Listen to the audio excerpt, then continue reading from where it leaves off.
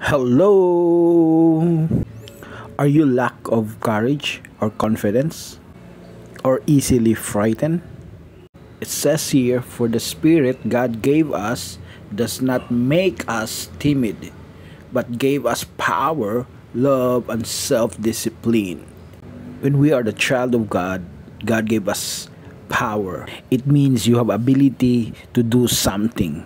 Not only that, the Spirit of God gave us love.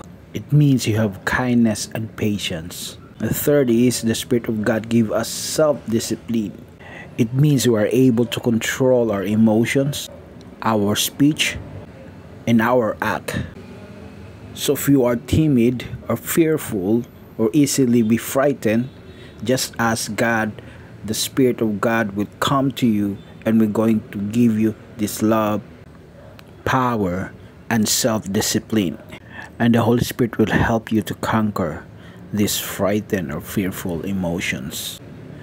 And all I can say is, life is hard, but God is good. Swish!